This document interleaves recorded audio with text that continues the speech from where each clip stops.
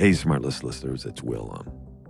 I just I snuck in here because I really wanted to connect with you guys.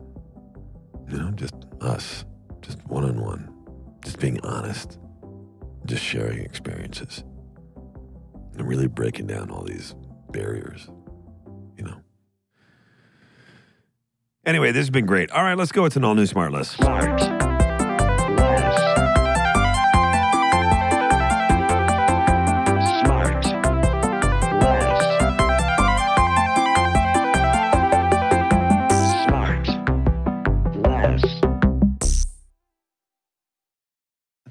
So, listener, Arnett's got his TV hair on right now. Yeah. He looks incredibly handsome. They just snapped it in. You're on a lunch break, is that right? Mm-hmm. Down there in Atlanta?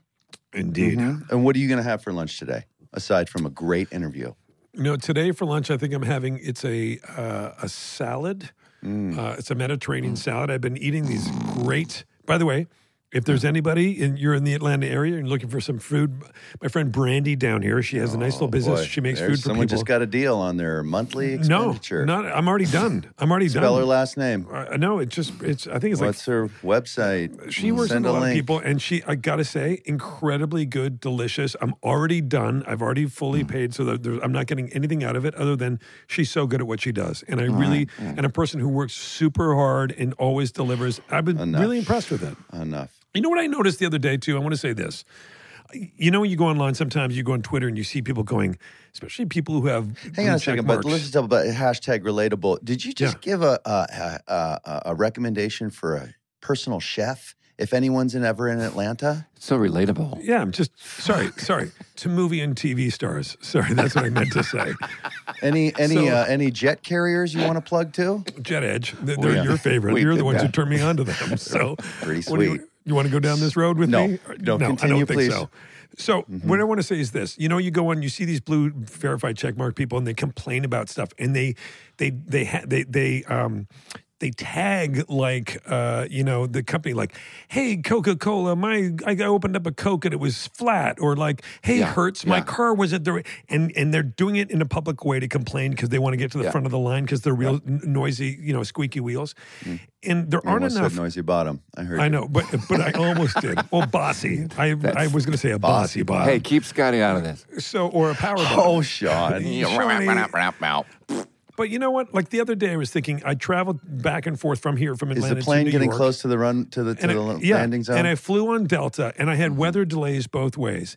And the people at Delta Airlines, can I tell you something? Sure. Everybody was amazing. The people who were working the gate, the people checking you in, the people on the plane, all the attendants, everybody was amazing. No, I feel like in that moment, I thought, all these people, they get so much shit all the time, and every one of these people was so fucking good. And I want them to, and I thought like, they need to know that they were doing a good job. And I got no skin in this game other than to say they were really nice people. Somebody had a real nice Easter, I guess, huh? I did. For you. I did with the kids and stuff. It was nice, but Is this before or after you got in a huge fight with the flight attendants? Mm-hmm. Well, all I'm saying is, look at the footage. I didn't start it. My mask was on. No, it was, honestly, these people were so amazing. I just thought, why don't they just get some love? How about we just start going, hey, these people were great at their job. I love that. So that's it. Well, you're preaching to the choir. You know, my mother was a flight attendant for Pan Am all those years. And they don't get their due. You know what, Jason? Somebody asked me about this today, true story. Did your mom and dad meet on a flight? True story? No, but they did meet. My dad and his buddy went to what they were told was a stewardess party there in New York. Yeah, and they were like, well, let's go get laid. And they both found their wives there. Wow. No kidding. Yeah. Mm-hmm. And it's just a party of stewardess, or flight attendants, female flight attendants. In those days, it was stewardess. Pan Am, too, with that bowler hat and the little powder blue outfit. Wow. Yeah, pretty top level. Never knew that. I can't wait to interview you. It's going to be so exciting. Gang, today brings us a fella that I've been watching and studying and admiring for as long as I can remember. He is an incredible actor in both comedy and drama and is equally talented as a director in both genres as well. At just 9 years old, he was immediately one to watch when he shot from the cannon on the short-lived but much-loved series Kate McShane, Sean, huh? And at 15, he doubled down with a shocking arc on the subversive yet sexy Guiding Light. What? After a brief and inspired take on adult films called The Hustler of Money, he found work at Saturday Night Live. Not seeing what he was looking for there, he went on to bring us some of our favorite characters in both television and film. Characters like Garth Motherloving, Kaka Pew Pew, Silly Sammy, Gaylord, Chaz, Derek, Guitar Center Guy, and the deeply sensitive, intuitive, magical Tony Wonder. Please welcome Jerry and Ann's boy, gosh. Mr. Ben Mr. Franklin Ben. Stiller. No. Oh, my. Ben! Jesus. Oh, look. I like you pulled out the Kate McShane. Pretty good. Listen, Wait. Wikipedia really brings all the deep research when you need it. And I didn't know your middle name was Franklin. What a hoot. No, my middle name's Edward Mira. Oh, I know. But wouldn't it be great if it was Jason, Franklin, too? Benjamin Franklin Stiller. Come on. Coming out with a laugh? That's Jerry and Ann's work. First of all, I love the show, guys. Thank you, And Ben. it's really fun to Ben. be here. Yeah. But I was listening to how it gets ramped up, and I couldn't tell where it started. Yeah. So the Mhm. chemistry Never does. feels very real. It's like a real thing. It's not something you guys put on for the show. No, as you it's- see, we just connect. We just start rolling. And there's no method to it. And God, tell it's it's the amazing dumbest that thing in anybody the world. wants to Stupidity. listen to us. Yeah. But Will, you look like you're doing a confessional for The Bachelor Or hold up a sign and say that you haven't been beaten. I'm in an office. In a production office. You And got good lighting there, though. It's not bad. Really good lighting. Yeah. Ben, are you in Bruce Wayne's library? Or I am in my room, my office at my house in New York in Westchester. Oh, wonderful. Yeah, it does have that kind of vibe. so you're still up there in Westchester, Ben? Yes, for I guess like the last 12 or 13 years, we kind of go back and forth between New York City and Westchester. But That's nice. I feel like Jason, like the last time that we had dinner or hung out was when we were moving from LA back to New York. And do you remember this? Walk me through it. Well, we had dinner. I forget who else was there. I don't remember much. Remind him of your name one more time, too. That would be good. I think J.J. Abrams was at the restaurant and came over and said hello. That's what I remember. And then you said, God. I feel like you made a joke about like you're moving to New York, but you'll be back like in a year and a half or something. Do you remember that? I'm shocked that I don't remember that. Was I drinking still at the time?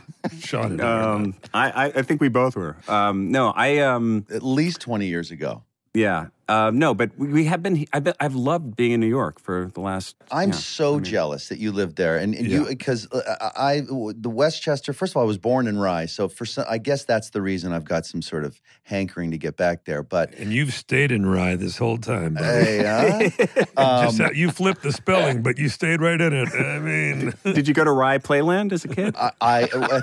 so they say. I left when I was 2, but I've been back there. I actually shot at Playland.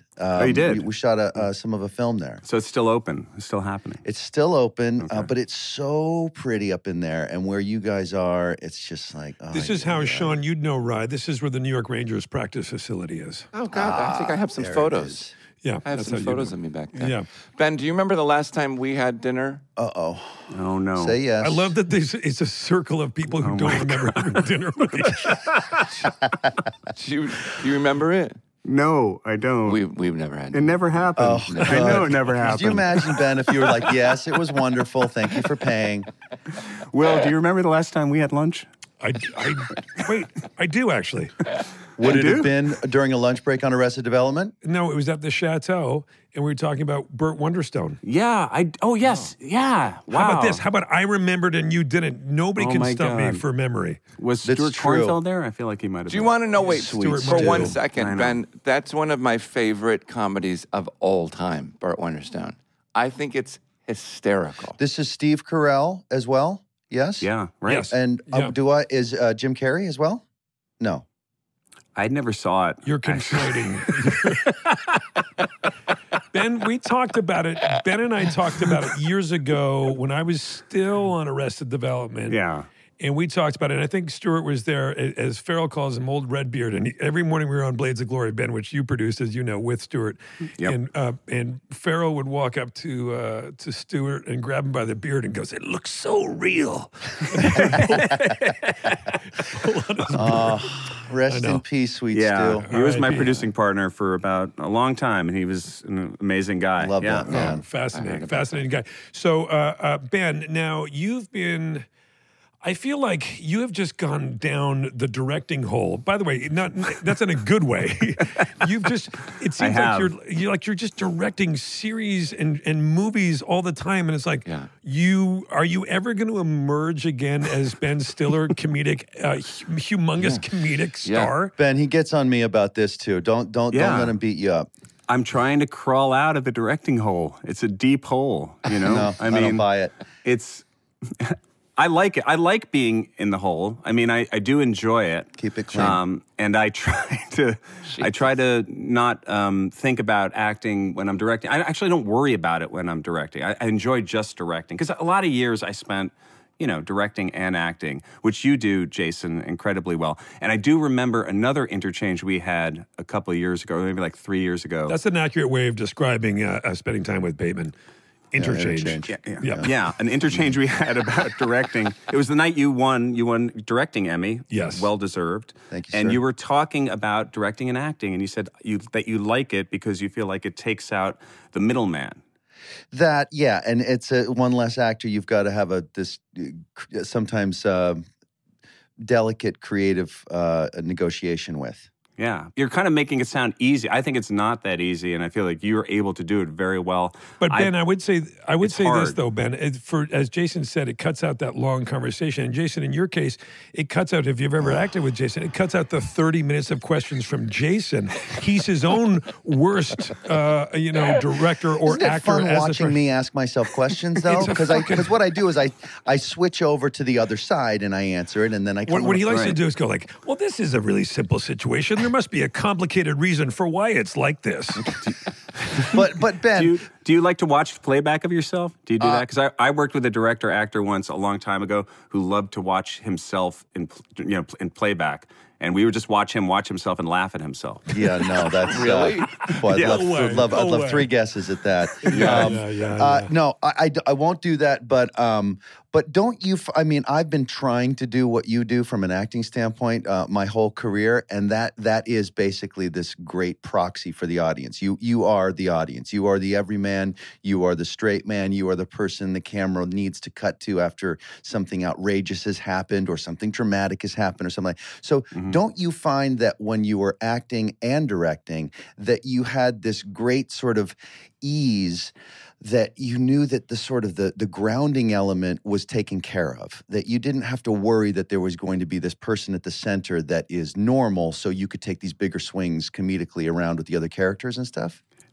Sometimes I felt like that. I mean, I did feel like once it came around to having to do my stuff, I kind of had a sense of what I wanted to do, but I also felt a lot of the time, and maybe it's because I did it over a number of years and sort of got to the point where it felt like a lot of work to then have to jump, like set up the shot and then jump in front of the camera, and then you have to act. Right. Then you have to do it. And I felt like that was harder to do than, I felt like I couldn't concentrate on both. And the first day that I started on Escape at Dan Or, which is like the first thing I directed I didn't act in, the first day I was so happy. I was so relieved like to set up a shot and then not have to jump in front and sort of care what, like my hair was and all that stuff. But what isn't acting seems as comfortable for you as it is for me. I'm not saying it's easy, but it seems comfortable enough for you where it wasn't that much of an effort to act, and instead it was actually, here's somebody who's in front of the camera that is mindful of all the other technical things that are going on that you can actually help by how you are acting or by hitting that mark or not shadowing that person. Or do you find that it was nice to have a soldier there that was taking care of all this stuff for you? A soldier in myself, you mean? Yeah, exactly. Yeah, Yeah, somebody that's making it all kind of come together. Yeah, but I never really thought about it that way because I felt like, okay, that's just part of everything that's going on, you know? Yeah. And I mean, what do you think, though, when you're doing it and you're Guys, we're going to be directing- with you in 1 second. Sorry. No. You know what? This is fascinating because this is much Is more. it, though? I'm waiting for it's somebody to start not. snoring. It's much more of a deep dive into how Jason works than you at every moment. And what's great is that his acting ambition is to just provide a blank slate for the audience for the editors to cut to. I mean, what an artistic objective to have. Fucking great. I want to give them something, just a cut point. Somebody did not block the light. Yeah. His nickname has become Cut Point, and which is great. You'd think that he'd be insulted by it, but now Ben. All right, so then no acting. I was just gonna wait. I was just gonna say this, Jason. Kind of to what you were saying, Jason, which is, I don't know if it's entirely true. You have played characters who have been at the center of a bunch of insane situations, and who are sort of put upon. But you've also your bread and butter has also been playing characters who are completely unhinged or completely out there. You've actually moved quite seamlessly between the two, and I wonder. I've always wondered, like, which do you like Just playing? a bunch of characters are going through my head right now. I know, same here. Between unhinged and blank slate. Yeah. Well, yeah, between unhinged and blank slate, what would you rather do? Because the robot loves big blank slate. Go ahead. I mean, honestly, it's been a few years. I never thought I'd go this long in my life without acting, really. Yeah. It's been like 5 or 6 years. Yeah. And I never, as an actor over the years, thought, I take that much time off.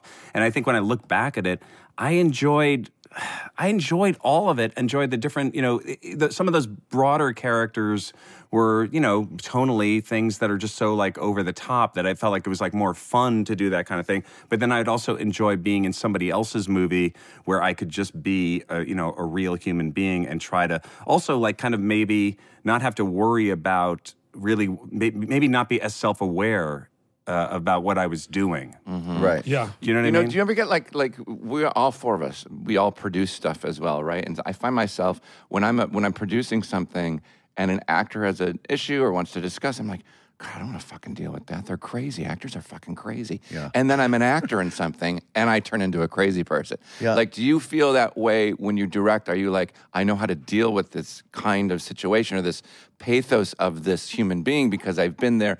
It's a shorthand, right? Yeah, I mean, I think that's what Jason is saying. Like, you don't have to worry about that with yourself, that you can just kind of do your thing. But Jason, you have to deal with this, and when you're directing and acting with other actors, every actor has their own thing, has their own point of view where they're coming from, and you have to figure out how to connect with them. And sometimes when you're acting in a scene with them, and you have to also give them something or try to give them some direction, that can be, I mean, I'd imagine on the show, since you worked with these same actors for a long time, you guys have a sort of a shorthand. And you know each other. Yeah, but then there's the day players as well that you don't have that history with, or any other project where it's there's a different thing you need to do as a director as opposed to an actor for sure with respect to making sure people are comfortable. But there's also that thing, Jay. I mean, I don't know, Ben. I don't know how much of the stuff that you directed you also wrote. I did a short-lived series, 2 seasons, called Flake that we did on Netflix. Hold for show. Applause, please. No. There's no applause to be had. But it was an experimentation. It was an experiment, and I don't know. But it was great. But having written it, thank you. But I wrote it and then show ran it and acted in it and then second season directed. So I'd be in the scene with another actor and great. I loved everybody who we had on the show and they were great. However, having written the scene, and so then I've already got it coming from that, and then showrunning, and then thinking about, well, we're never going to use this, and so I was constantly in that, and I found it very difficult sometimes. The last thing on the list was acting in the scene, so I felt like that was the thing that I was like, I should be paying more attention to the acting in the scene, but I'm thinking about all these other things first. Yeah, and ironically, that's the most important thing. Yeah. At the end of the day, At the end of the day. That's what I would feel like. Okay, at the end of the day, I have to make sure that I'm present in the scene and somehow connecting, and that's well. Like I was going to say, so Tropic Thunder, for instance, who you wrote with all of our good applause. friend, Massive applause. Justin Thoreau, who's not a listener of the show, so we can mention no need to hold for applause there the guy, at all. Yeah, right. I heard the Justin episode that you guys did. Yeah, sorry about that. And talk about a guy who gets down to it, and you guys wrote wrote together, and he got down into it. And if he had sleeves, he would have rolled them up. Yeah. But you guys, He owns no sleeves. Doesn't own any sleeves. He owns no sleeves. Yeah. Didn't you almost buy him a box of sleeves for Christmas? I did. Will? I did Yeah. for Christmas, Yeah. and I was going to buy him. Yeah, Ben, I was going to buy him a box of sleeves. But if you had such veiny biceps, come I on, know, would you have that's true. sleeves? Yeah, that's true. Sleeveless. At 50, I mean, the guy looks like he's Beautiful 29. veiny biceps. He's Yeah. beautiful. Gorgeous. He sent us a photo yesterday to Jason and me from the jungle of Mexico. He's wearing a hat, and he said, "I'm jonesing for adventure." And then you sort of see the whole photo. He said, "Indiana jonesing," and I was like, "Hey, buddy, didn't know there was a Nick Fouquet hat store down in the jungle."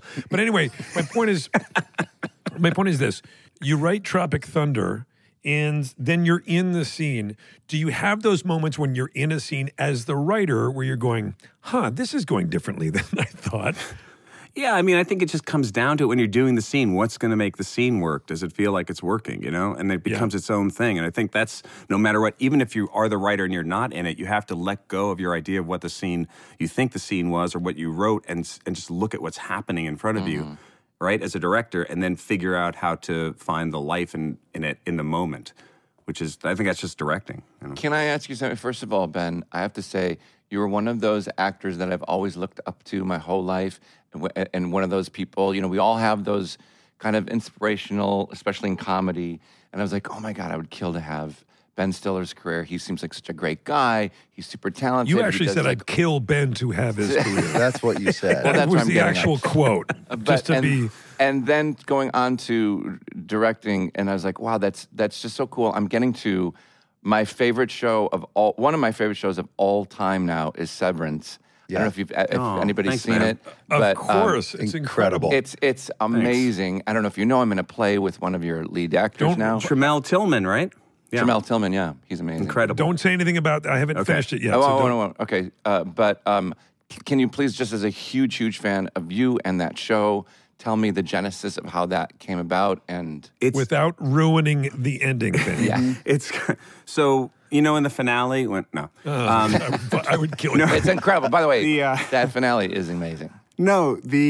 It's a great show business story. The writer, Dan Erickson, had been trying to get something produced as a writer for a while, and he sent the script to our production company. This is 5+ years ago. He sent as a writing sample. Wow. And Jackie Cohn, who's the creative executive of our company, gave it to Nikki Weinsack, who was working at the company with me, and we read it and was like, this is great. It's a great writing sample, but I was like, this would be a great show.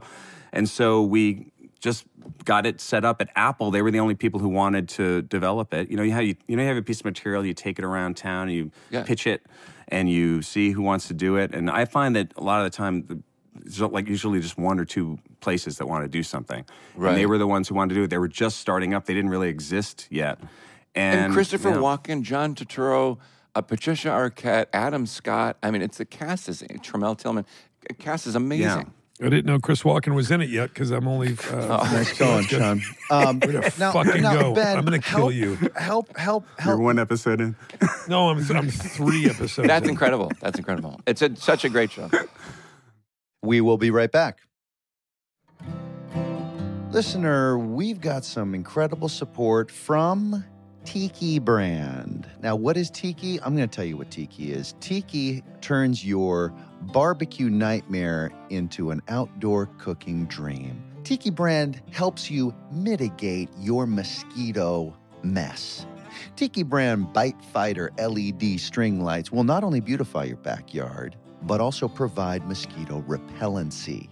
You'll get the ambience of string lights and the proven mosquito repellency the brand is known for. This is a one-of-a-kind innovation. No other string light brand has or can offer this unique benefit. Tiki gives you a sense of freedom to go out and enjoy your living environment. The repellency diffuser pods last up to 200 hours. This equates to 90 days at an average of 2.4 hours per day. The Bite Fighter diffuser pods can be replaced after their 200-hour lifespan and can be switched off, allowing you to enjoy the glow without wasting repellent. Plus, configuration can be customized for protection in yards or on decks or on patios.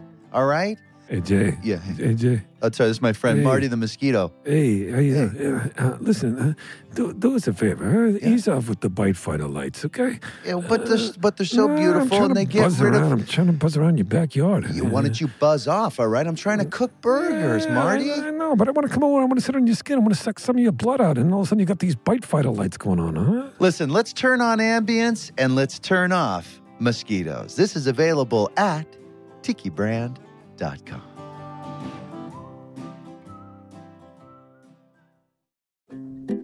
SmartLess gets support from Topic. You have tons of streaming services to choose from, right? I mean, there's so many. So why subscribe to Topic? Topic is the only streaming service that handpicks its programming for the viewer who values high-quality international crime, mysteries, and thrillers. Watch the Nordic noir cult hits The Bridge or The Killing and feed your obsession with mystery and murder with political undertones. I love it. I can't get enough of it. Okay, so one of these new ones I'm obsessed with is Nox, N-O-X. It's about this girl, Catherine. She's a modern-day French female, like Dirty Harry, right? She's retired, but when her equally formidable cop daughter goes missing in the Paris underground, she goes nuts about looking for her. She looks everywhere. Follow her hellish descent into the underbelly of Paris. It stars award-winning French actress Natalie Baye. So if you're anything like me and you're like really into like murder, mayhem, and mystery and crime and all that stuff, I love it. Check out Topic. It's fantastic. Go to topic.com and start your 7-day free trial. And when you use code SmartLess, you'll get a special 50% off 3 months. That's like getting a month and a half for free. That's code SmartLess for 50% off 3 months of streaming. Oh, listener, have you ever gotten support from Native? Well, we do, and it's great. Will? What are we talking about? Native? Oh, Christ. I'm We're big asking if fans of Native. Yeah, The thoughtful formulation behind all their products is something that we love, right, Will? Because they understand it's not just what's on the inside that counts, but also on the outside. That's why Native is releasing their deodorant that we know and love in new and improved plastic-free packaging, ! Will? Well, I'm just saying that Native. I love Native, and they make great stuff. And you haven't given me a chance. Here it comes. Okay, look, Native is doing their part. Well, yeah, the Native's doing their part to help our Earth collectively with their new 100% plastic-free and recyclable packaging. And when you buy Native's new plastic-free recyclable packaged deodorant, you're saving 37 grams of plastic. But Jason, is there more? No, not on that. I just wanted to are we talking about Native? Is that we what we're are? doing? I mean, you should know that they're a proud partner of the 1% for the planet, and are committing 1% of their plastic-free deodorant sales to environmental nonprofits. Just like all of Native's other deodorants, their plastic-free deodorant is aluminum and paraben-free. It kills odor-causing bacteria. You need some, and has 24-hour odor protection to keep you feeling and smelling fresh. Ready to try plastic-free deodorant? Go to native.com/smartless or use promo code SmartLess at checkout. So you do something with your voice too. We'll get them excited and get 20% off your first order. And get 20% off your first order. That's nativedeo.com/smartless or use promo code SmartLess at checkout for 20% off your first order. And now back to the show. When you look at something as precise as what Severance is, as far as filmmaking goes, who is that inside you? Where did that guy grow from somebody who was a child of two incredible comedy stars, and you coming up in sort of sketch world and then pure comedy world, and then maybe some dramatic work, and like, how did that muscle sort of develop in you where it was like, you're such an incredible filmmaker, the precision and the focus to detail and camera work and sound and lighting and all of this stuff. How did that develop? I mean, I feel like it's always been a part of what I love since I was a kid. And I don't know, I'm curious, I'm not just throwing this back to you, Jason, but since you do this, like have you always loved directing? I have, yeah. Yeah, right? Yeah. Since you were a kid? But did it come like I did, where it was just from watching people around on the set, like, oh my God, look how you make fake life? It's like I became fascinated with what a crew does. Like the cast and I stuff, loved all acting that. and all Yeah, that stuff. yeah. Yeah. It was like, but that was familiar to me. But seeing how people created, like, oh, this is how you make an audience a little bit scared. You put the camera on your shoulder and you like all these little tricks. And I love that. Yeah. I loved all of the nuts and bolts of filmmaking as a Yeah. kid. I would get American cinematographer. You mentioned Kate McShane, my early credit. That was my mother's show. Yeah. My mother had a series on CBS, an hour drama where she played an Irish lawyer who, solved cases every week. It only lasted for half a season. But I remember going on the set of that at Paramount Studios, and I played Susan Strasberg's son, who was Lee Strasberg's daughter. way. And I had one scene, I was, 9 years old. And I remember I was waiting around a corner on the set. I remember how the set smelled, how the fresh paint and the lights. And there was a cue light for me. That was when the red light went off, then I would go in. And I just remember thinking, oh, that is so cool. And I was just fascinated with all of it, and special effects makeup, and just the process. So it was always, I was obsessed with all those Planet of the Apes movies and Poseidon Adventure and all that. So actually, the outside part of it, sort of the mechanics of it, was more interesting to me at first than the actual telling of stories or expressing some sort of emotion. It was more about that stuff. And for a while, I thought I wanted to be a cinematographer when I was a kid. But both of you guys had very. So if you think about it, you explained you guys had very. Not the same trajectory, but you had there was similar that you were both young. Jason told the story recently how the first time when he lost his virginity, he had a cue light. Isn't that right, Jason? Yeah. And I said, can we just hold the cue just a little bit longer for me? And they kept telling him, you jumped your cue. Yeah. But that was... The light started flashing.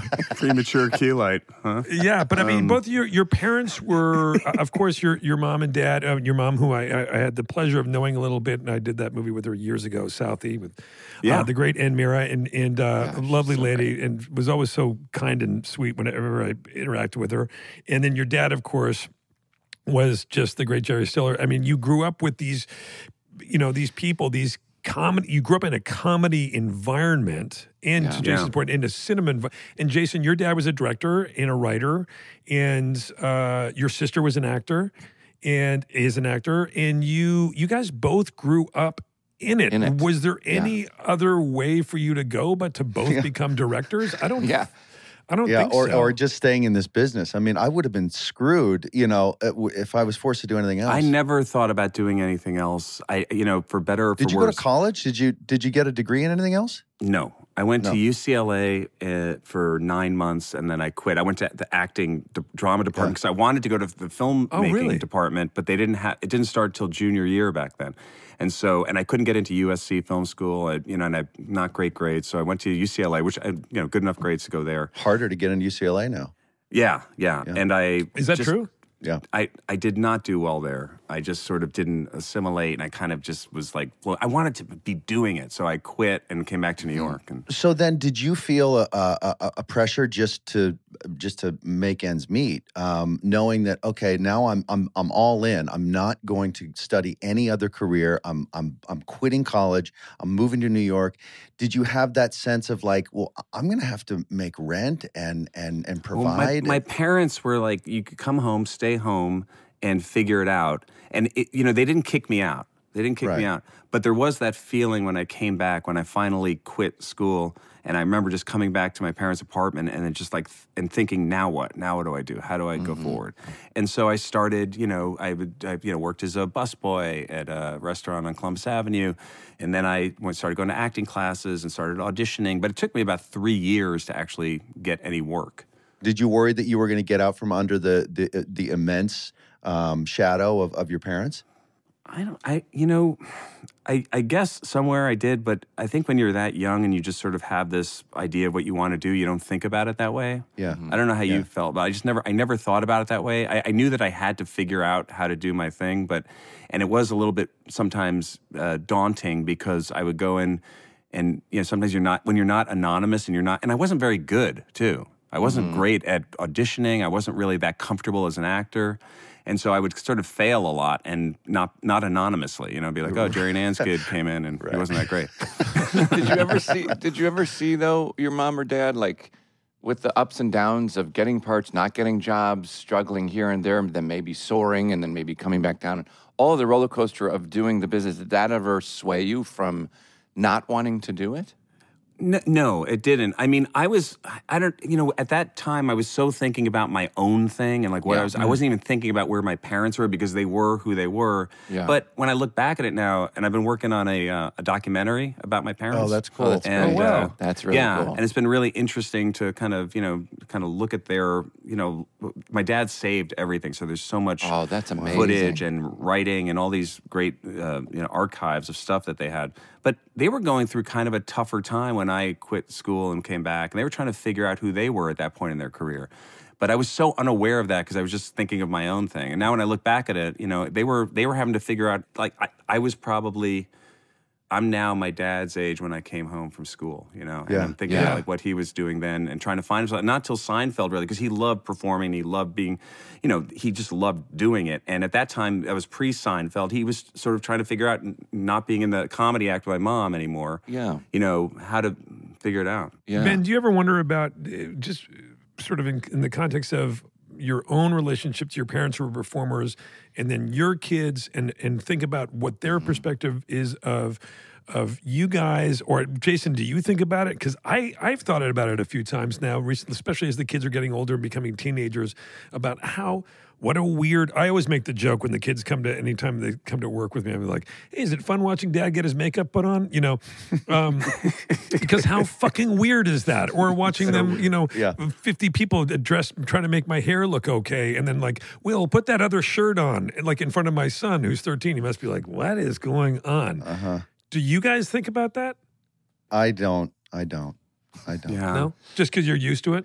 Yeah. I think they get it at this age now, I guess. But it is odd for sure. I mean, my daughter's 20 and my son's going to be 17. And they both have very, clear points of view on show business and acting and, their perception of my career and Christine's career. And, they've grown up around it. So they have their own ideas about it, which is interesting to me. And they've watched all of that stuff. And I think a lot of it is kind of weird, but it's also, they see the perspective on it too. And, that I love doing it. And I think they get the positive part of it too. But it's something that I grew up with too. I was around my parents getting makeup on and all. I have these visceral memories of that and loving it. Like loving being around the backstage of it and all that. Because it's different. They're not going to an office. You mentioned Christine, of course. Jason and I know Christine very well from Arrested Development days. Yes. Yeah. And we got to spend a lot of time with her, and amazing, just awesome. And every time I think about, the other thing I think about when I think about you and Arrested Development, it reminds me of the Ben Stiller show, because you guys were on the air for 1 year and you won the Emmy for Best Comedy. That's right. Which is very... It was crazy because we'd already been canceled, too. You'd already been canceled. And so when we won, David Cross said to Jason and me, I don't know if Jason remembers, like, this doesn't look good. I've been down this path before. Right. Talk to us a little bit about the Ben Stiller show, how it came to be and how it burned so bright and so quickly. Now, this was before or after SNL? This was after SNL. I was at SNL for literally 6 weeks. 6 weeks. Oh my God. Oh, wow. Yeah. And why did you jump? Go SNL first. I mean, you've probably told the story a million times. I'm so sorry. Well, I basically got on SNL because I made a short film that was a takeoff on The Color of Money, which was called The Hustler of Money. This is the adult film. Yeah. Yes, and I was doing an impression of Tom Cruise, and Jim Downey, who was the head writer at the time. Sure. He liked it, and Lorne put it on the air. And then they said, you can come and audition and be an apprentice writer and a featured player. And I wanted to make short films. I wanted to direct little films like Albert Brooks did. Yeah. And, which I grew up watching and thinking that's the funniest thing, like him doing, the new fall season where he'd, make fun of the shows were coming out and things like that. Yeah. And they weren't doing that at the time. It was pre all the Lonely Island guys and all that. So I was just there as a featured player, and I was not great at live performing. I did not like it. I would get nervous. I didn't feel like I could really do my thing. It was hard to navigate. And I had a chance to do what I wanted to do on MTV, because MTV was doing these little, sort of like half video shows. Like basically, like they show if you showed videos, you could do comedy sketches, but it had to be like half and half videos and comedy. And so they were basically saying, if you want to do that, you can do that here. So I decided to go do that. Who championed you at MTV? Do you remember? Well, I mean, Doug Herzog. Yeah, who was, great. Running the network. Yeah, he's great. And Freston too. Tom Freston. He gave us a shot. The great Tom Freston. Yeah, and the most interesting man in the world, Tom Freston. By the way, inspired that whole campaign for Dos Equis. He really is. Not a lot of people know that. Well, no. yeah, he is. He truly is. I've never really known him that well, but he always seems incredibly intriguing. He's the best guy. He's the most interesting. You can walk into a room with the biggest music stars on the planet, and everybody just wants to talk to Freston. It's a true story. And that was an interesting time at MTV because they were just starting to do programming. So they let us do our thing.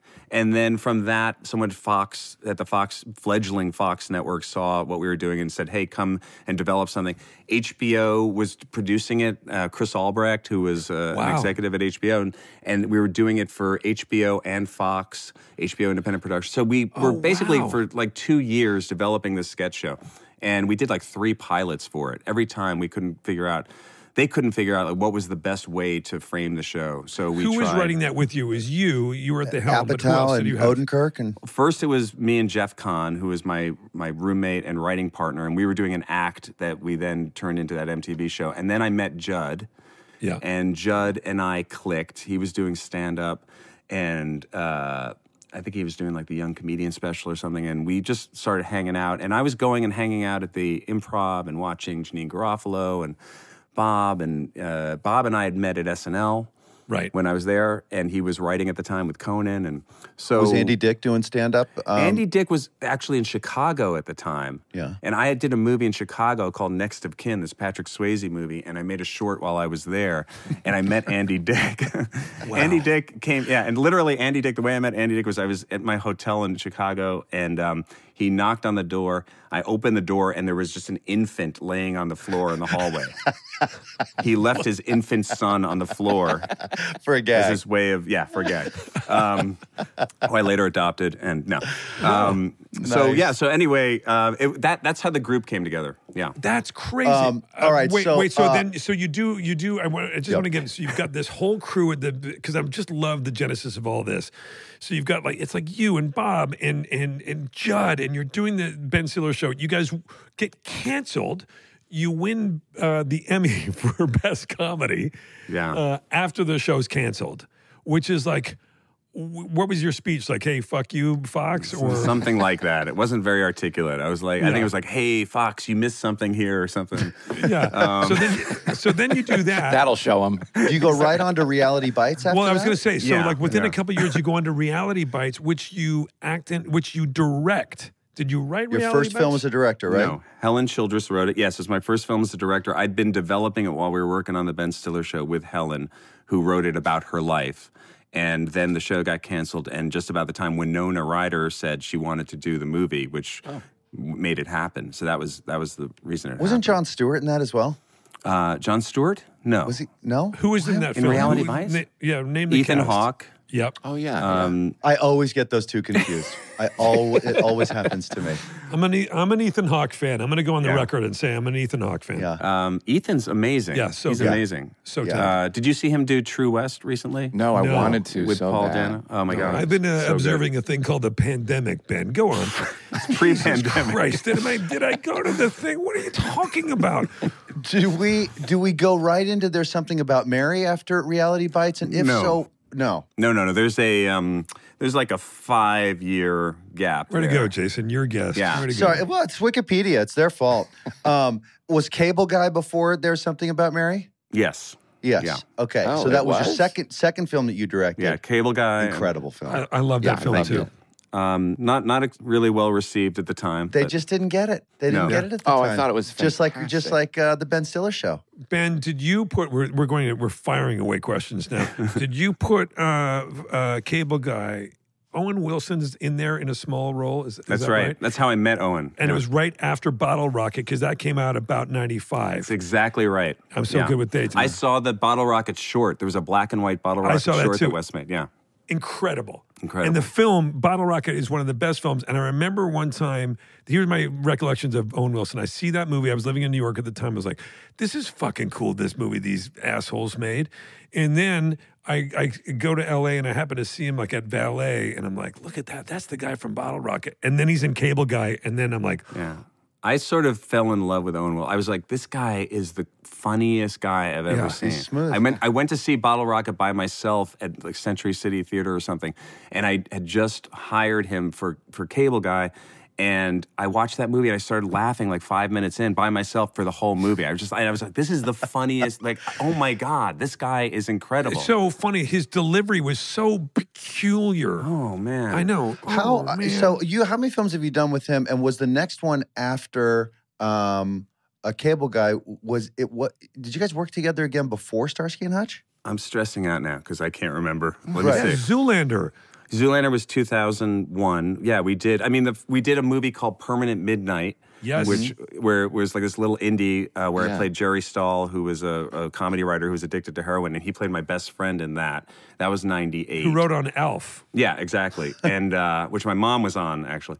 And then what did we do? We did and then we did Zoolander together, which was like Yeah. 2000, 2001. Then I think Starsky and Hutch was after that, which was of course Jason. You've probably done like what, 6 with him, 7 with I him? think somebody said we've done like 11. No way. Yeah. Right, because then you did all the Night at the Museum movies together. right, Exactly. right, That's right. 3 And then- there. and then- Except we never actually worked together because he was like a little person in it. Oh, yes. Right, like a little figurine. So I would go. Oh, that's right. This is how they would work. It's like we would go to the Museum of Natural History in New York at the beginning for a day or maybe 2 days to shoot the exteriors. Then we would go to Vancouver for 5 months in the middle of winter and be in the studio where it was the fake museum. And then Owen would come in the last 3 days and shoot all of his stuff and steal the movie. Against a green screen. Yeah, exactly. With the No incredible Canadian rocket ship, Sean Levy. Oh my God. Yeah. I love The him. ball of fire. I auditioned for the sequel, the Night at the Museum 2. Really? And I went in and read for Sean Levy. And I go, maybe I did the scene, and I go, maybe it'd be funny if this thing and this, and I took out the thing here, and I did this, and he goes, yeah, you want to direct it? Thanks for coming. No, seriously? Yeah, I came in with a lot of too many He's ideas. got a sneaky knife there in that Canadian kind suit of his. He sure does. He'll whip it out every once in a while. He's a Gotta friend of the mind it. program. He's a friend of the program. Sean's a friend Oh of yeah, the no, program. he's great. He's great. So what did you answer? Do you say yes, you wanted to direct it? Because what an opportunity. By the way, seize What the an opportunity. opportunity. We Wait, bonded on that movie. So Ben, how hard was it? Do you wish, regret-wise career, do you wish cut Bateman out of Starsky? Would be up there? Simple. It's a real easy cut. There's not a lot of trimming. No, but then you guys also do, I was joking because you guys did a few movies. You also did Dodgeball, That's right. right? Yeah, that was an afternoon. Yeah, but I feel like that afternoon really made a mark. I mean, I see it the helped. memes. It helped me. Jason, you were hilarious in that. Thank you. That was during a lunch hour from Arrested Development. as a Oh, matter of wow. Really? Are you Yeah, serious? I remember that. Yeah, Oh, my I drove God. down to where did we shoot it? Like the Rose Bowl, I think. It was, did you do that at the Rose Bowl? Because we I also think so. shot down in Long Beach, too. Yeah, one of the two. I mean, really, that was really fun. That was a really fun experience. And I remember walking out of that screening. I was sitting next to Todd Phillips at the screening, the premiere of that in Westwood. I remember watching it, and I had no idea what the movie was. I mean, again, I was only there for half an hour, doing this, basically a lock off me behind a microphone playing some idiot color announcer. And I had no idea what the comedic tone of the.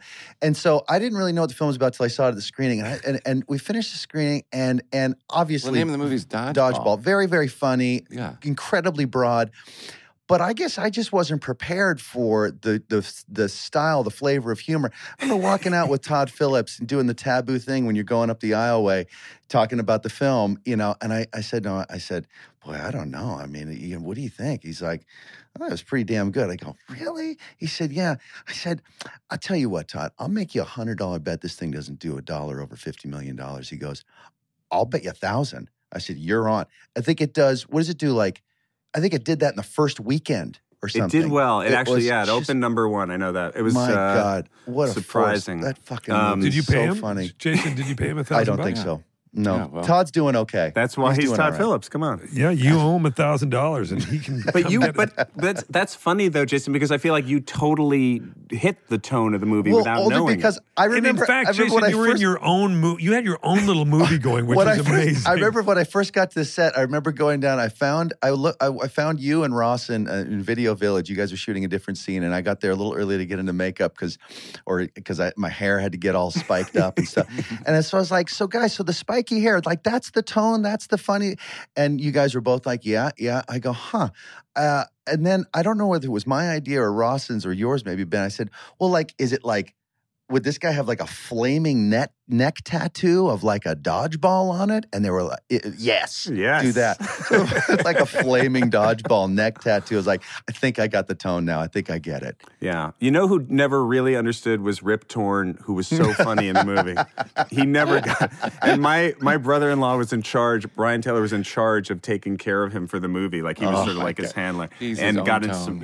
some, and he never really, jumped on board, but he was so funny because he was So just funny. being Rip My Torn. favorite Rip Torn story was, I remember Jeffrey on Arrested telling us when they were doing Larry Sanders, and they were in their last season, and they decided they're going to get Gary Shandling. Everybody's going to chip in and buy him a car. They've done this show for 5-6 seasons.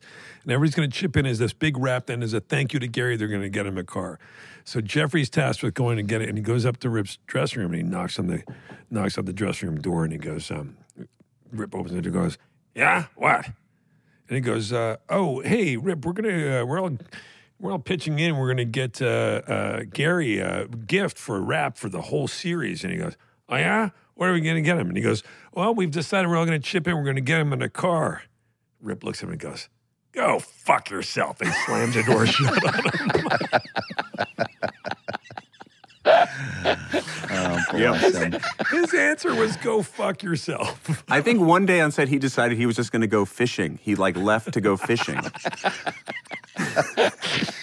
the middle of a shoot day. He did. And we will be right back.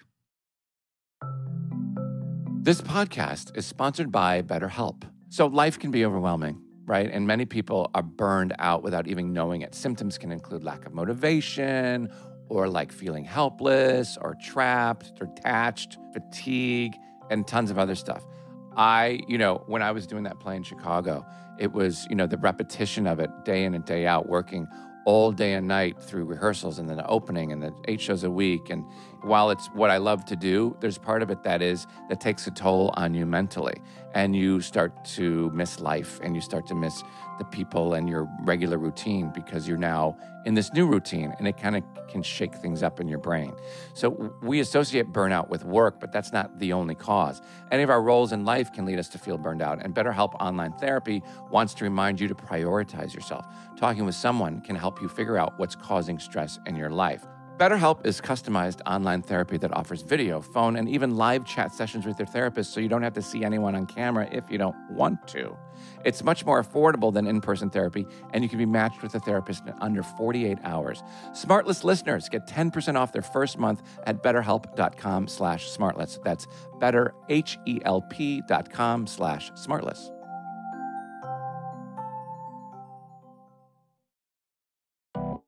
SmartLess is brought to you in part by ZipRecruiter. Oh, look, we got somebody from Down Under joining us. Welcome. Hey, fair income. How you Yeah. going?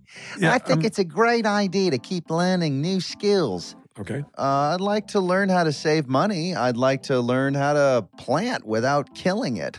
I'd love to know how to speak Spanish. I'd love to make the perfect pizza crust, Is that in that order? That's a strange... Okay, look, if you're always learning, it keeps you sharp. Well, like ZipRecruiter, their AI is always learning. It's always learning.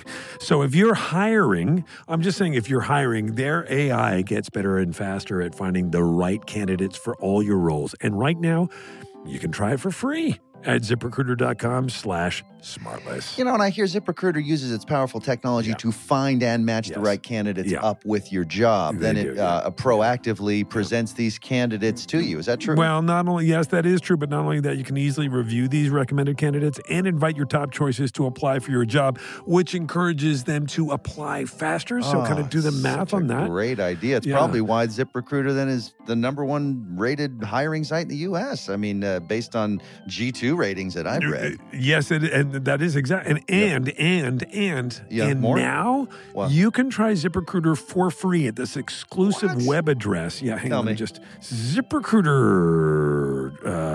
.com maybe? Yep, that's it. ZipRecruiter.com/smartless. That's ZipRecruiter.com/SmartLess. ZipRecruiter, the smartest way to hire. SmartLess is brought to you by Hunter Douglas. Who doesn't love to live well? To be perfectly at ease in comfort and style, guess what? Hunter Douglas can help you do just that with their innovative window shade designs, gorgeous fabrics, and control systems so advanced they can be scheduled to automatically adjust to their optimal position throughout the day. That's right, you can schedule them. Perhaps it's the way the shades diffuse harsh sunlight to cast a beautiful glow across the room or my face, or being able to enjoy the view outside the window while protecting your privacy inside. Maybe it's the superior insulation the shades provide, keeping you warmer in winter, cooler in summer, and lowering utility bills. Or is it simply that Goldilocks moment when you walk into a room and everything about it looks and feels just right? And when you tap into Hunter Douglas Power View technology, your shades can be set to automatically reposition for the perfect balance of light, privacy, and insulation, morning, noon, and night. I think you guys are going to love Hunter Douglas because when you walk into a room with Hunter Douglas shades, it's like a new room. It's like, oh my, it's like you remodeled the whole thing, but with all of these great additions and functions, all in a shade. It's like amazing. So live beautifully with Hunter Douglas, enjoying greater convenience, enhanced style, and increased comfort in your home throughout the day. And right now, for a limited time, you can take advantage of generous rebate savings opportunities on select styles. Visit hunterdouglas.com/smartless for details. That's hunterdouglas.com/smartless. And now back to the show. When you read the script for There's Something About Mary, did you have like incredible faith in those directors, writers, that it was all going to be a target that is hit? Or it seemed like a big swing? It was, yeah. I remember reading the script very clearly and laughing out loud reading the script and thinking that this will either be really, really, really funny or it'll just be awful. It'll be like just like the worst movie ever. Like it will not work. But like that's a perfect example of like the value you bring to something that's taking swings as big as that. You need a Ben Stiller in the middle of it. Yeah, but they weren't coming after me for that movie. I wanted to be in that movie. I was trying to, get in that movie. You were chasing it. Yeah, and because I really did think it could be really funny, but I didn't know. And then like working with the Farrellys on the set, that was where I was like, wait a minute, is this actually going to work? Because it was such a weird environment. How so? I mean, because it was just not like any movie set I'd ever been on. There was like they were just having so much fun and playing practical jokes on each other, very politically incorrect practical jokes. Right. And, putting all their friends in scenes and stuff. Yeah, putting friends in scenes and not really talking about like motivation or things like that. And like I would get into like arguments with them about like the logic of a scene or like, oh, I'm in the bathroom and my my dick's in the zipper, but like why are all these people walking by the window? It's like I felt like it was in a Marx Brothers movie or something. Or like there was like, the scene where it's like dripping on my ear, and I was like, why don't I feel that on my ear? Why wouldn't I feel it? Should we set up that I lost sensitivity in my ear when I was a child or something? My earlobe doesn't feel anything. And they were like, no, it's just going to be funny. A lot of those conversations. Yeah. Like, Ben, don't worry about it. Don't fucking Ben. So Ben, I was the pain in the ass actor, Jason. Right. On that You were movie. the Jason. Right. You were the Bateman on that set. Yeah, totally. Well, I've always felt like if we just work just 2 minutes longer, we can establish that he's lost sensitivity in the ear. And then for anyone who's a cynic in the audience, we got him covered. That's a real conversation I had. I had a serious conversation like that. And I would respond to that conversation. Jason would have turned that into a sidebar. I'd be like, yes, on page 20, we can drop that little breadcrumb. Yeah. Good idea, Ben. Exactly. We used to always, I always, by the way, their answer I'm sure was always like, you know what, Ben, don't worry about it. Cam Neely thinks it's funny. But, and also that like, I used to say to Jason sometimes, what's up, Cam? Asking questions. And no, by the way, what's up, Cam? One of the great all-time hockey players. Jason, we sometimes go, hey, you know what? Why don't you take that over to workshop on the workshop stage over on stage 7, okay? We'll talk about that over there. Let's just get the scene today, huh? Hey, Ben, so now that you are onto bigger things like directing great shows like Severance and whatever else you have done. Less cum-laden projects. Yes. Yeah. So are you... He's finished with The Hustler of Money and There's Something About Mary. Are you looking for less cum in your future projects? Go, Sean. Are you, what attracts you to certain projects? Are you like, for example, like Severance is a little sci-fi-y. Are you a sci-fi fan? Did you accept that because of the challenge he of hates it? Star Trek. Or did you know that? or do you only choose things that are like what wouldn't you choose? At this point, I kind of just go with a gut feeling, honestly. Like if I read something or I start to develop something, it's because it's something that I just really feel turned on by and I really like. Like, and would you ever do a horror film? Maybe, but I wouldn't want to do it just you're saying to do horror. it. Are you saying horror? Yeah. Okay. Horror. Sorry. Horror. Okay, thank you. Horror. Okay, good.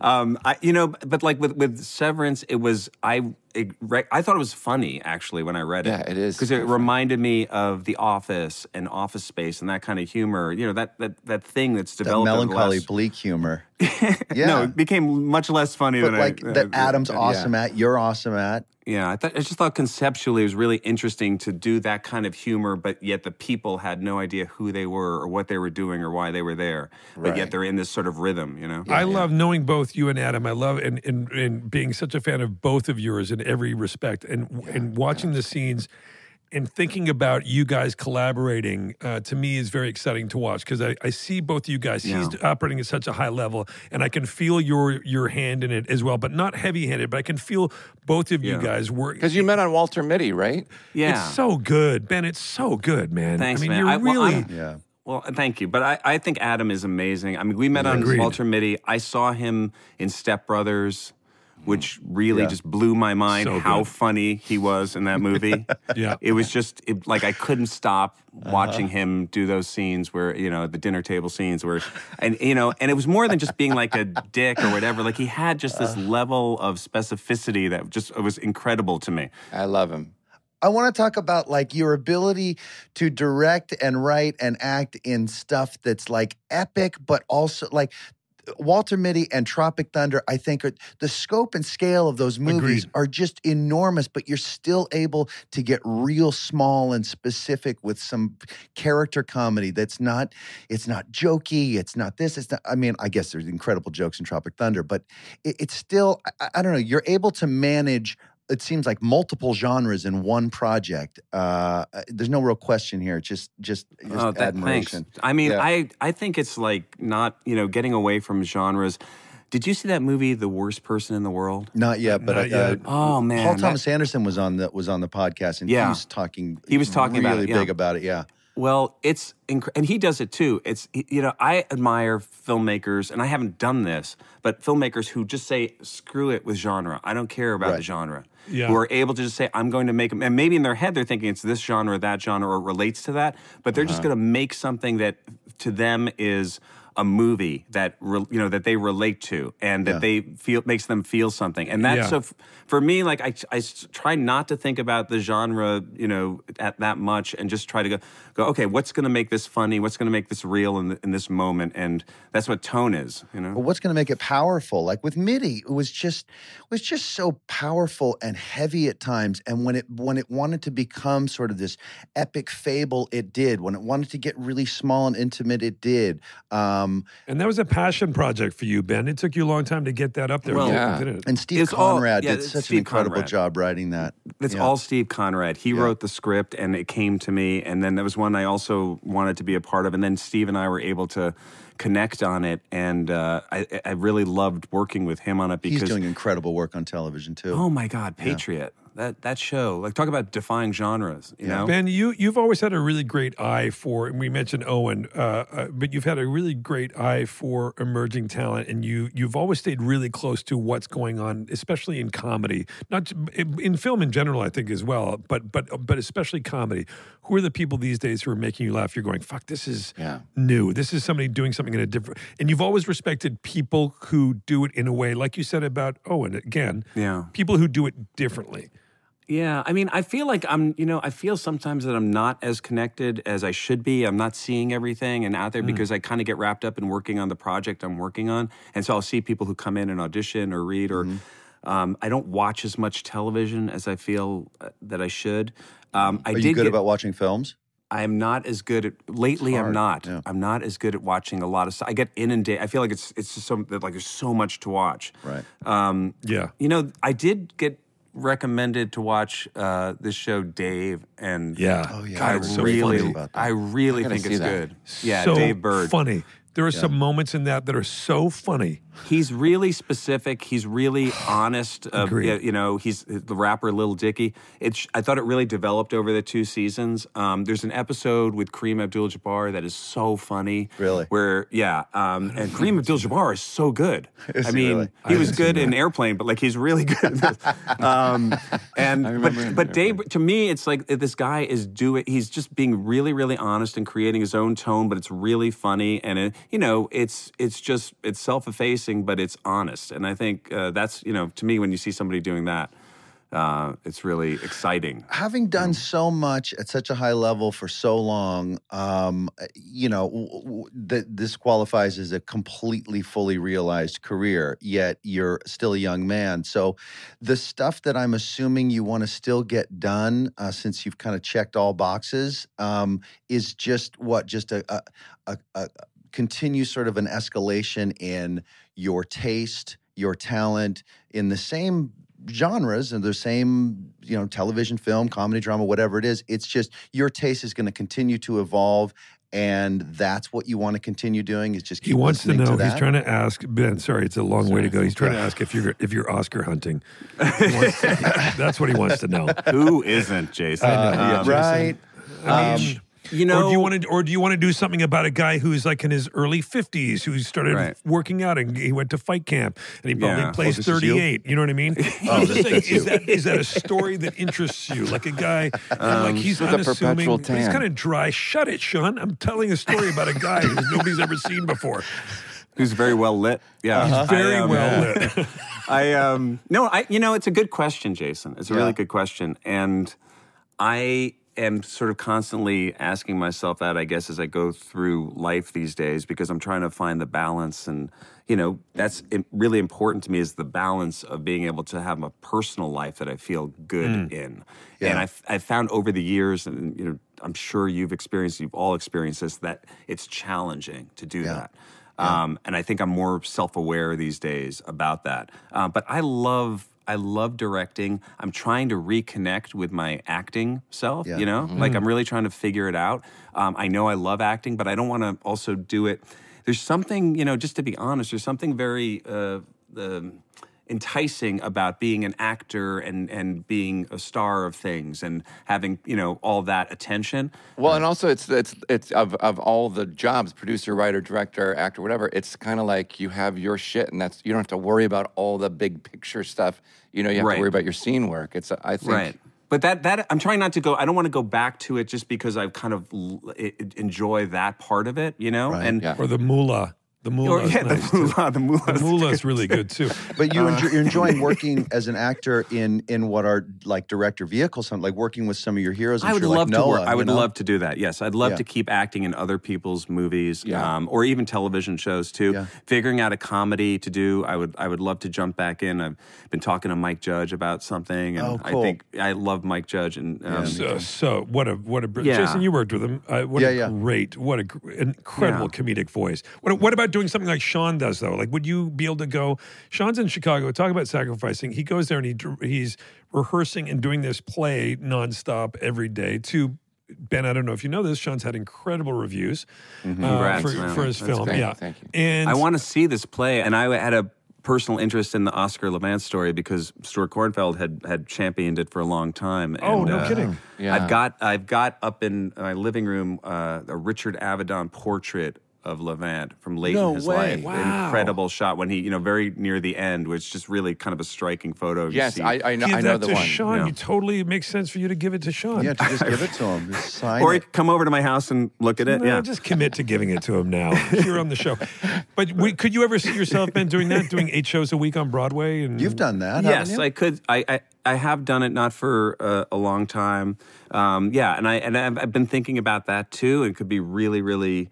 It's scary, but I'm curious, Sean. Have you enjoyed the process? Have you? Yeah, very much so. I mean, talk about, I think it's right up your alley, Ben, not that you don't know that already, but just the day-to-day scene work, the dramaturgy of discovering, intent. And Right? When you keep going with something, because you never get to do that when you're doing a movie That's or exactly a show, right. that you get into performance 100 or Right. 150, and all of a sudden you're having to discover new stuff, and it can open up in a way that it never did before. It's really cool. And you discover, and through the rehearsal process, you break down just every word, every sentence, every moment, and and you refine it, and it's really cool. And isn't there also a great simplicity to doing theater too, where it's like you live your life, you wake up, you have your routine, you maybe ride your bike to the theater, you have your backpack. I mean, it's simple if you're not a crazy person like I am, which is like I wake up, I'm like, I got to warm up my, and do the voice thing, and then you got to make sure you drink it and eat the right thing, and then you got to go early. Get Finger exercises for all the piano playing, right? Are you actually playing the piano? I'm actually playing the Rhapsody in Blue. yeah. He's a yeah. classically trained pianist. He's doing right? all of Wow. Yeah. Wow. He's incredible. Yeah. Well, thank you. And so everything is leading to that performance time, Well, it's right? it's a really cool concept. Doug Wright, who wrote it, it's a true story that Oscar Levant got a pass from the treatment center that he was in, a 4-hour pass, to get out and appear on a game show. For our play, we switched it to the Tonight Show because everybody knows the Tonight Show. So he's got 4 hours to appear, then he has to go back to treatment. And it's what happened in that night. And Sean does it every night, and he plays the piano, and he does all these, and he's got like 80 monologues, and he does this all on a belly full of McDonald's every night, right? Will actually ran lines with me on the tour, and he was like, "You have to fucking say that." It was honestly, Ben, I thought like, I would call it and just say, I'm not showing up. I'm sorry. I quit. That's incredible. Speaking of quitting, Yes. Ben. Ben, we've taken up, we could do 3 hours with you. I love being a part of your show. Your show is awesome. By the way, in our family, it's the one podcast, because we're not a big podcast family, but it's reached the whole family. My daughter, I think, has listened to every single episode. No way. Oh, that's sweet. Yeah, Well, tell her she's- hi, please. Yeah, big fan. gosh. Even Christine, who's not a big podcast listener, really enjoys the show. Tell her hi, too. I thought you were going to say even Christine, who dislikes Will immensely. Here's how much my daughter likes it. She has no interest in F1, Formula One racing. I'm really into it. My son Quinn is I'm really getting into it, too. Willie's But into she and I were driving from Boston to New York, and we listened to the Daniel Ricciardo episode. And she sat through it because she cares nothing about F1, but because she loves the show, she listened to it. I thought that was a fascinating episode to hear a him cool talk dude. about. I thought how so, was too. Great yeah. was he. I like So that guy. fascinating. But anyway, the show's awesome, and happy to be with you guys. thanks. We didn't man. even cover any of the torrid love affair between Tony Wonder and Joe my God. Bluth. I know. But I know. if you guys want to have a private moment, there's Ben, do probably- you ever have people come up to you and just say same? Do you remember, Ben? Do you remember how insane that day was when we shot that stuff? We laughed so hard. God, ridiculous. It's so much fun. Sean, oh our my characters, God. our characters on Arrested. Sean's never Arrested Development was a show it used to be on. He's that not Jason aware of and and Ben was on, and his wife Christine. The whole Stiller family was on. You were not on it, and you've never watched it. And it's nice of you, Sean. But Ben and our recurring thing over the years was that our characters were competing magicians. And at the very end, it turns out that maybe they were in love with each other, but maybe not. But maybe neither of them had never really had a friend, so that's why they hysterical. liked each other. That's hysterical. It was insane. Very wasn't it? ambiguous. Yeah. And we were really connected when we got together. Yeah, like both it. in sort of like, Same. yeah, same. That's really funny. So Well, we love you here at SmartLess, Ben. We love you, Ben. Ben. Thank you so And much. Love you guys, hi to too. the family, and thank you for saying Yeah. yes to sitting with us for an hour. Great to see you all, and hopefully we'll see each other soon. great to see you too. That'd man. be great. All right, Bye. buddy. All right. Talk soon. Bye, guys. Bye, Ben. Bye. So long. Bye, Ben. Ben Franklin Stiller. Unbelievable. He's huh? great. I mean, mean- isn't he? He's one of the most famous comedic actors of our generation. He's done so much. I mean, So you much, do a so many little bit of history huge on comedy. him. I know it's nuts. Tons of things. If you had done any research at all, Jason, then we would have been here for 3 hours. some of the stuff. If Yeah. just anything. But Jason, do you remember that first day when he showed up on Arrested, and we only had him for like 2 hours because he was in the middle of like 8 big movies, Yeah. Yeah. and just the whole set, we were like, everybody was just a buzz.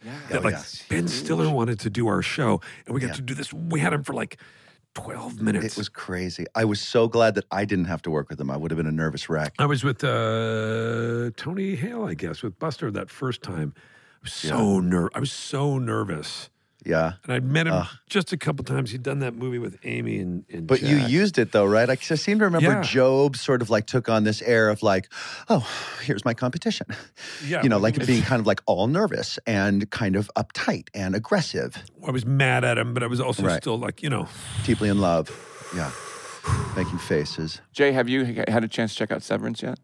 Oh, yeah. Yeah. Oh, yeah. It's bitching. Oh, I haven't. my I'm only God. I'm only 3, like I said, 3 episodes in. So please don't say anything. I love this show so I much. didn't even. No, I won't. But I didn't know he directed it. I watched it, Oh, really? and then I was like, I said to Scott, I was like, God, this is directed so well. I'm not making that up.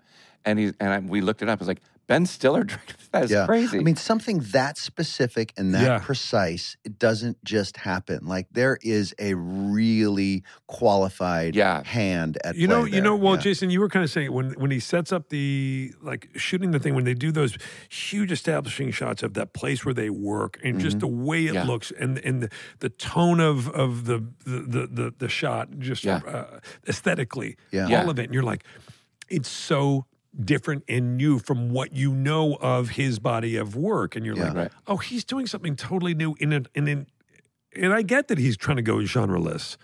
Yeah. That he's just like, I'm going to do this now.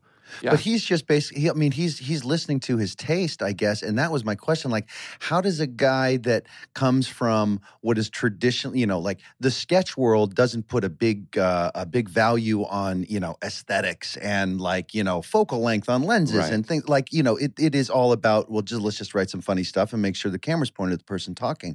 How does he develop that kind of taste and affinity for, the stuff he's doing now? I don't know, but clearly it's a whole other side of him that I don't know. I love And he's seeing. probably inspired by lots of different, obviously he's an incredibly funny comedic actor, then an incredibly funny comedic filmmaker, because he kind of did those two things simultaneously. Yeah.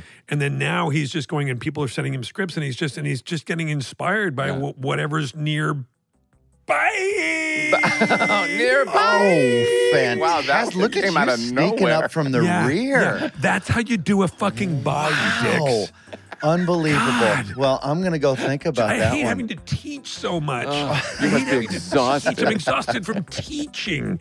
I'm teaching and I'm learning.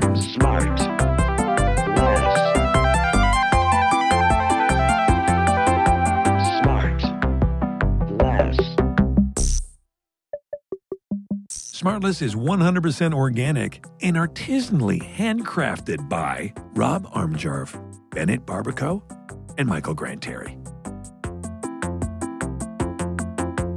SmartLess. Our next episode will be out in a week wherever you listen to podcasts, or you can listen to it right now early on Amazon Music, or early and ad-free by subscribing to Wondery Plus in Apple Podcasts or the Wondery app.